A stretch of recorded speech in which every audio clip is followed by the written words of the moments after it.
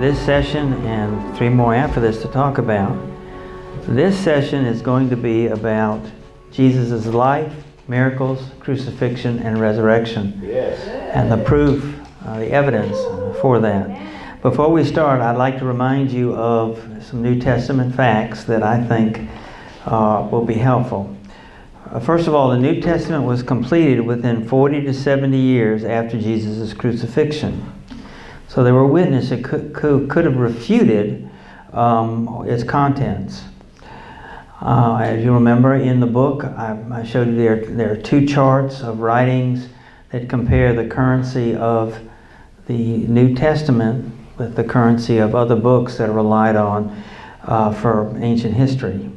I gave you a list of other documents that were found only recently that contain parts or complete parts of the New Testament and the Old Testament.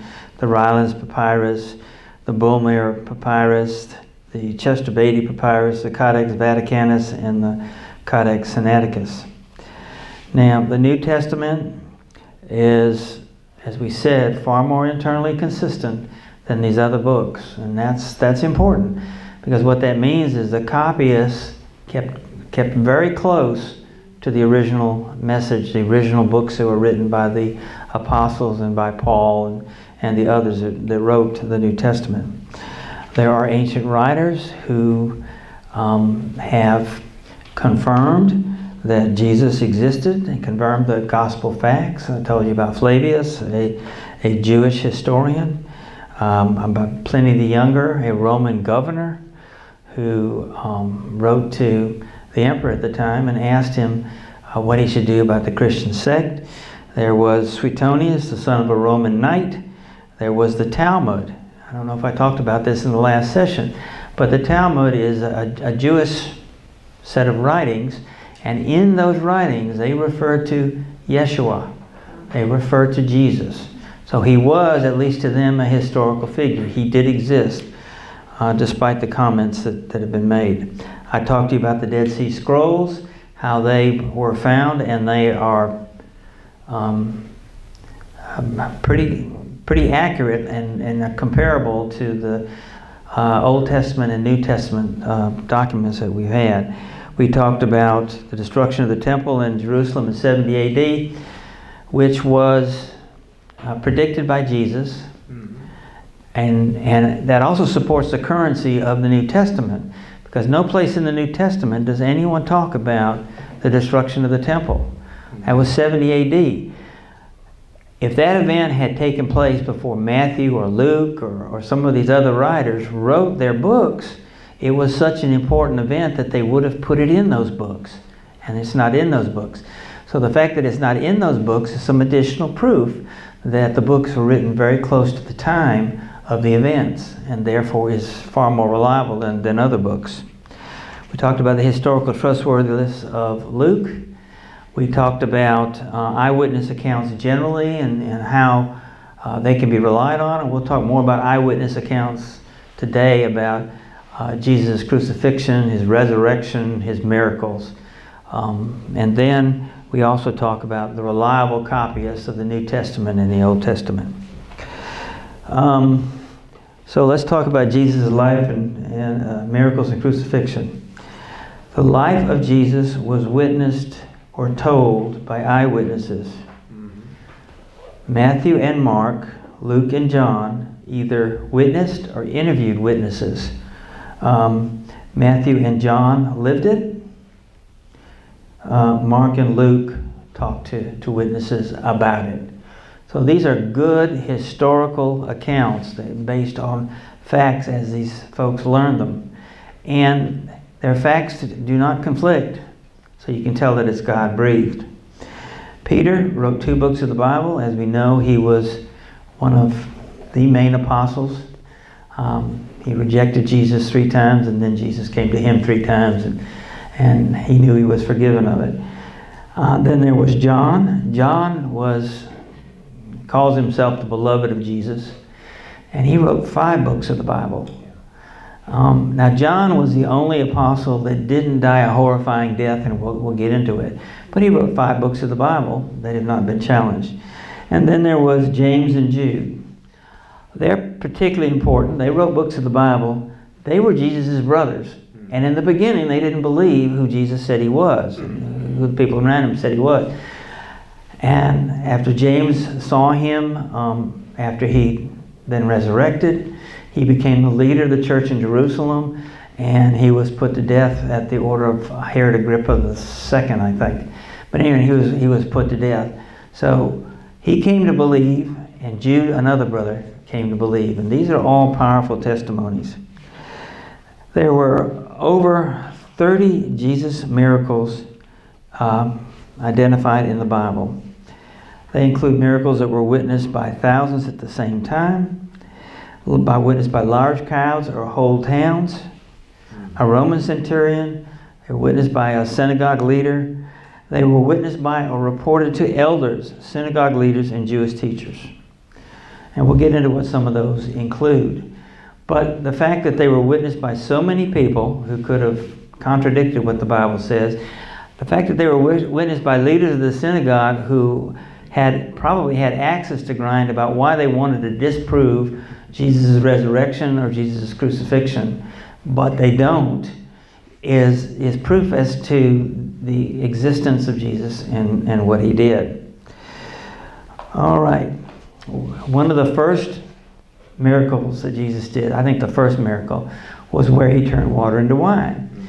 So if you want to take and count witnesses, this is one you can use. So this one was witnessed by Jesus' disciples, which included John, witnessed by Jesus' mother, witnessed by the host, the servants, the bride, the bridegroom, and the guests at the wedding.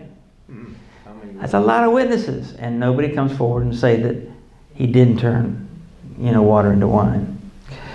There are other witnesses to things like in Matthew 9, he talks about healing the synagogue leader's dead or dying daughter. That was witnessed by the synagogue leader, members of his household, and his daughter, and reported throughout the synagogue leader's district. That's a lot of witnesses. Again, keep in mind that the more witnesses you have that don't contradict the stories in the Bible, the more comfortable you can feel that those stories are accurate. There was the healing of the blind man reported in Matthew that was witnessed by Jesus' disciple, the blind man, and reported throughout the blind man's district.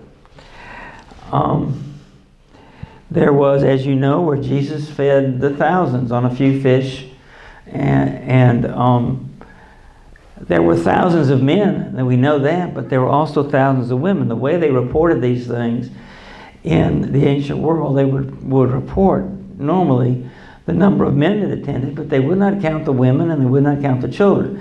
So we know that even though there were thousands of men, there were probably also thousands and even more women and children who experienced this. And this happened twice. Once he fed the 5,000, once he fed the 4,000.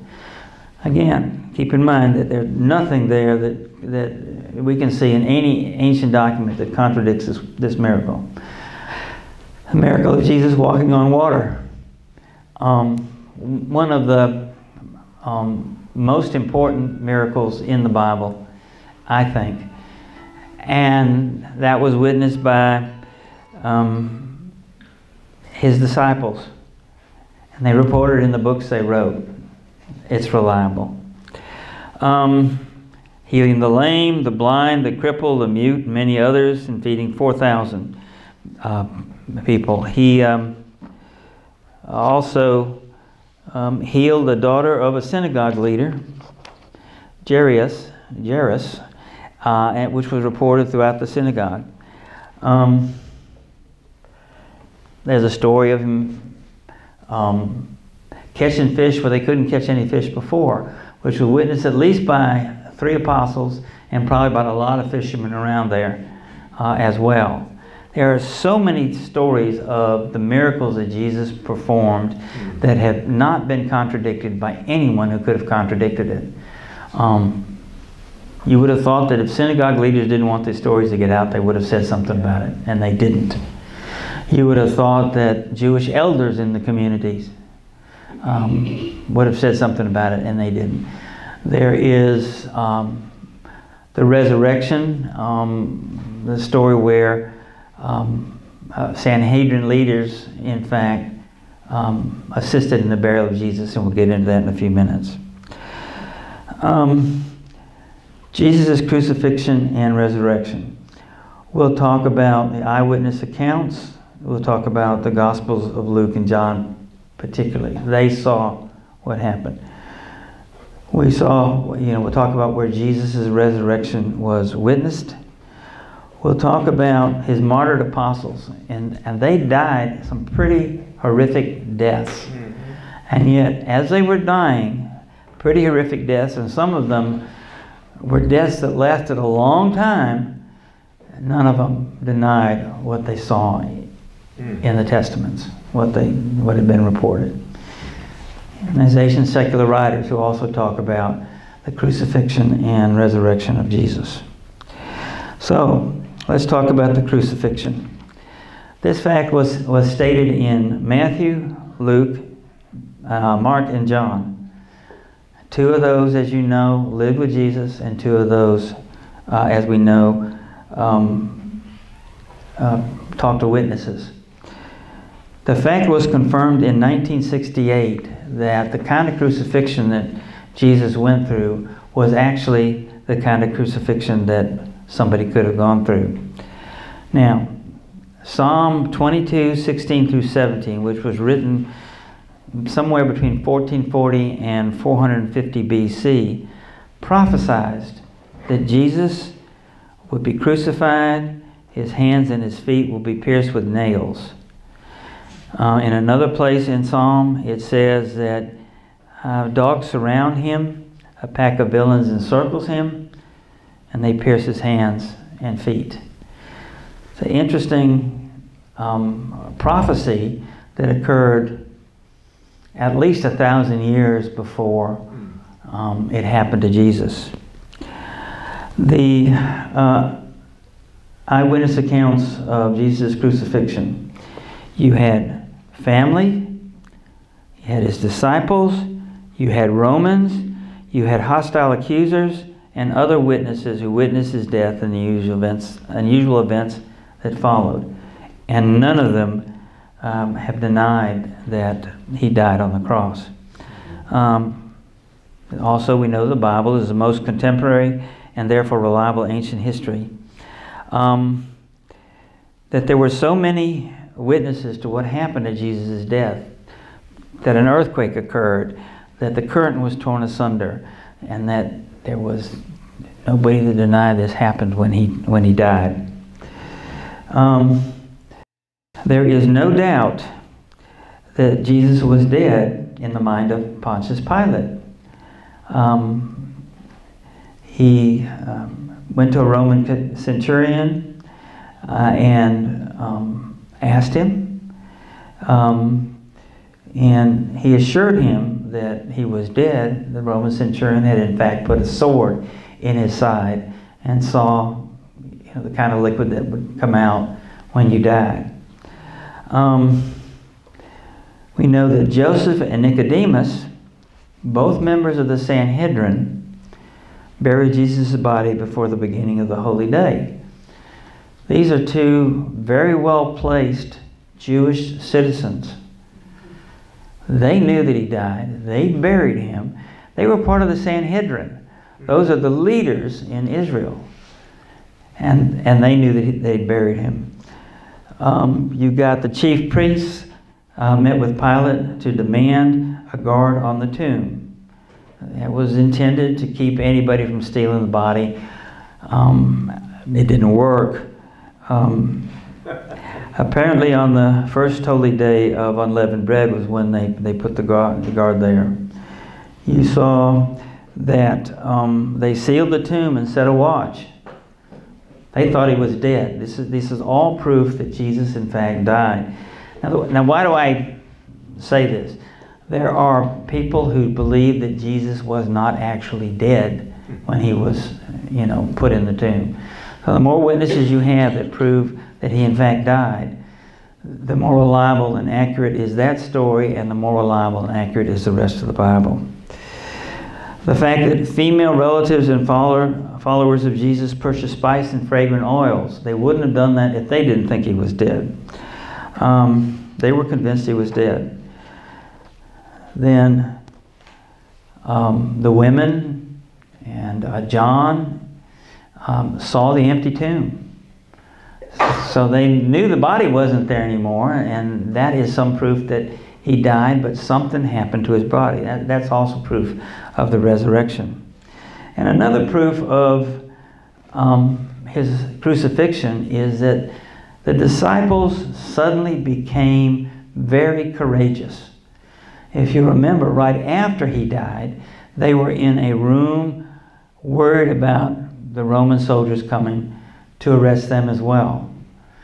But after he died, and especially after they saw him, they got a whole lot more convicted, a whole lot more courageous. You know, Peter was willing to die on a cross upside down, which is one of the things that we'll talk about.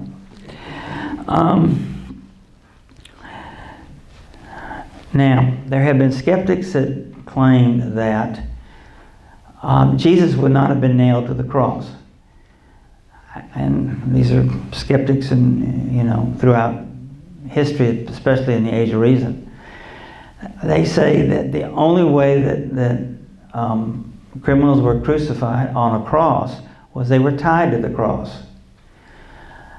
But in 1968, a skeleton of a man was excavated, and it showed that he'd been pierced in his hands and he'd been pierced in his legs, and it showed the description of the crucifixion by using nails to pierce the hands and the feet was accurate and believable.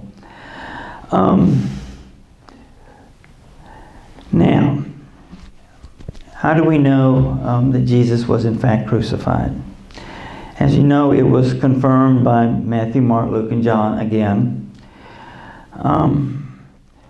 In Psalm 22:16, we've talked about the fact that it prophesies that his hand would be pierced and his feet would be pierced. We've proven the use of nails in hands and feet during crucifixion by virtue of the man that was uncovered. Now, Jesus' resurrection. The Bible, the most contemporaneous and therefore reliable ancient document, reports many persons who witnessed the resurrection of Jesus. That alone should be enough proof for anybody that the Bible said it. It's reliable. There were other reasons, though, to believe that the resurrection happened. First of all, the women witnesses who found the tomb was open. Now, why is that particularly important? Women in that society were not allowed to be witnesses in court. They were not allowed to testify. The fact that the women found and witnessed the empty tomb, and they run back to the other disciples, is a point that if you were writing that story at that time and it was made up, you wouldn't have put in it the fact that women were the witnesses to the empty tomb, and then they ran back to tell the other disciples. Your story more likely would have been that somebody else did it. So that gives credibility to the story. And in fact, the disciples did not believe the women. Again, that is an indication in that society as to the kind of faith that was put in women witness testimony. Peter and John ran to the tomb to see for themselves. John was convinced by what he saw. And then the resurrected Jesus appeared first to Mary Magdalene. That's important because he appeared first to a woman disciple, which in that culture, again, if they told the story, he would have appeared first, if it was made up, to a man. And the fact that the story says he appeared to Mary Magdalene is critical. And then Jesus appeared to more women disciples later. Then he appeared to 2 disciples on the road to Emmaus, and he had to convince them who he was. He helped them to understand that he was the resurrected Christ. And then they rushed back to the other disciples. Jesus appeared after 8 days. He appeared to the disciples at a time when Thomas was present. Before that, he'd appeared to the other disciples as well. Jesus appeared to Peter 3 times, and he met with the disciples and 500 brethren in Galilee. All these witnesses saw him after he was dead, supposedly. Jesus miraculously, after he resurrected, filled the nets with all those fish, and he appeared to his brother James, who then became a believer. All of these things are proof that he was in fact resurrected. And then he appeared to 120 disciples on the day of Pentecost. Again, nobody has challenged that as the truth. The disciples were then instructed by Christ for an additional 40 days, and they became courageous. One of the most important proofs is that, if you recall, Paul was he was really vicious to the Christians. He thought it was his Jewish duty. And you'll remember on the road to Damascus how he was struck blind, and how his eyes were then opened at Jesus' direction, and he became one of the greatest defenders of Christianity. In fact, he may be the most influential writer of the New Testament. The fact that this vicious enemy of Christians saw Christ and got turned around because of it and became a Christian is some more proof that, there was a resurrection of Jesus, that he saw Jesus. The fact that all the apostles except John were martyred, and they did it without denying Christ, is really critical because of the way they died. Some were scourged, tortured, skinned alive. Some were crucified or crucified upside down. Some were beheaded, impaled, and speared. Some were stoned and sawn in half. Some were killed by arrows during crucifixion. And some were dragged through streets, ropes around their neck until they were dead. Wow. And they were often a combination of those things. Now, some of those deaths were immediate, but they knew they were going to die, and they still didn't deny Jesus. And some of those deaths took a long, long time, and they still didn't deny Jesus. In fact, Peter asked that he be crucified upside down, if you recall. And he did that because he did not want anybody to think that he had any right to be crucified right side up as Jesus had been. There are 2 major theories that have been advanced by unbelievers. One, that someone stole Jesus' body. And the Jews and the Romans had no motive to steal the body. And we can't figure out a motive for anybody else stealing the body. That those that came to look in the tomb didn't know where the correct tomb was, but they did. And if they hadn't, you could have had Nicodemus tell them to look in a different tomb, and that's where the body is, and he never did that. And he's a member of the Sanhedrin. The Sanhedrin could have produced the body from the right tomb to stop the resurrection stories, and they never did that. So that is proof of the resurrection as well. If the account had been made up, no ancient author would have used women as witnesses. We've talked about that. The changed lives of so many people are yet another proof. The changed life of James, his brother, he didn't believe in him. The changed life of Paul. The changed life of Jude, who wrote, I think, the last book in the Bible. And all of them because they'd seen the risen Jesus, because they knew what had happened. The fact that more than 500 eyewitnesses saw the risen Jesus and didn't contradict these statements is pretty telling. Let's talk about how some of these some of these apostles died particularly. Andrew was scourged and tied rather than nailed to the cross, and he lived for 2 days preaching. He preached for 2 days despite the fact that he was dying. Wow. Bartholomew, some said he was skinned alive and beheaded. Some say he was flayed by a whip in Armenia until he died. And some say he was crucified upside down. Some say he was flayed with knives. There are different traditions from different churches as to how he died. But none of those are very pleasant ways to go. And he didn't deny Jesus. James, he was the first apostle martyred. And he was martyred by being beheaded at King Herod Agrippa, the first order. Matthew, he was staked or impaled to the earth by spears and then beheaded. He knew it was going to happen to him, and he didn't deny Jesus.